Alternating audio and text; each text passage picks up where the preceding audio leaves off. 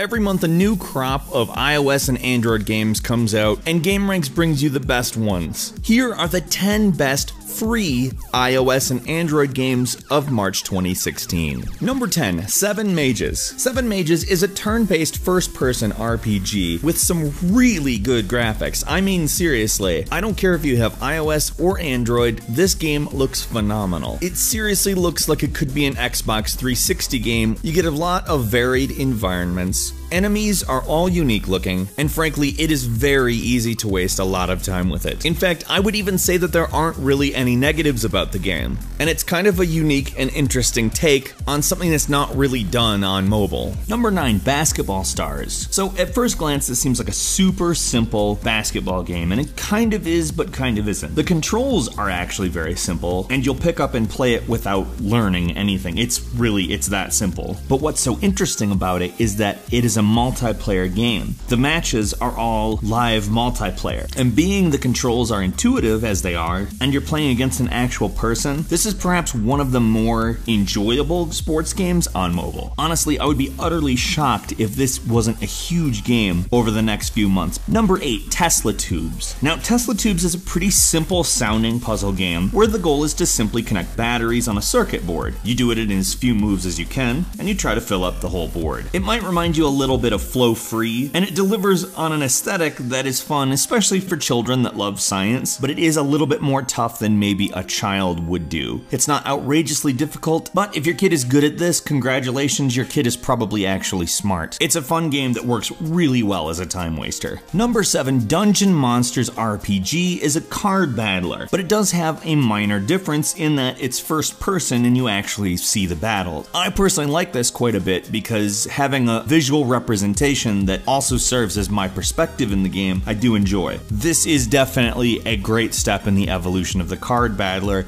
and I would recommend that developers at least take a look at this before they make their own. Number 6, Road to be a King is this great gesture-based endless brawler, and sometimes can actually feel a little bit like one of those space shooters, except for it's entirely grounded in a more medieval aesthetic with some graphics that honestly remind me quite a bit of what they were going for with Wind Waker, and it all kind of comes together to this really cohesive and very fun package that I have to recommend. Number 5, Doomsday Clicker, where you may not be a fan of the clicker genre, but if you are, this is probably going to be the best game that you've played in that genre for a while. It has a pretty cool post-apocalyptic aesthetic. Basically, nukes are dropped and you go underground. You're obviously generating revenue and all the same things that you do in clickers, except there's some actual feeling of progression in this game. It feels like you're building something, which, let's be honest, a lot of clickers don't. It's free to play, and it does ultimately boil down to a clicker, but it's self-aware and it attempts to go above and beyond that, so I think if you like that genre, you're really going to like Doomsday Clicker. Number 4, Total War Battles Kingdom. Now, if games with unskippable tutorials turn you off, this is going to exclude you from Total War Kingdom, but that tutorial is necessary as even for fans of Total War, it's a little bit different. But I have to say, the combat definitely executed right for mobile. Remember, this isn't Total War on the PC where you have all the same abilities and options for input methods, and I think it ports over pretty well. They do bring in some mobile elements that some people may like and some people may not, but bearing in mind that it is a mobile game that's made for mobile audiences, the fact that they're bringing that Total War aesthetic and the slightly more complex goals, it's really fun, and you can continue coming back to it. Number 3, Disney Magic Kingdoms. Okay, so this is a gorgeous representation of the Disney theme park worlds, but there's been a curse by Maleficent that you have to undo. Now, you get a lot of the trademarks of the free-to-play games, but you also get an actually okay story, and on top of that, absolutely gorgeous Disney graphics. The only thing that I would say is an actual downfall about the game is that some of the waits are really, really long for things that you're doing. The Clash of Clans people have kind of found a balance with that. Other than that, it's a great game that's very fun, and young audiences especially will really enjoy it. Number 2, Train Conductor World European Railway. So Train Conductor World has really cute,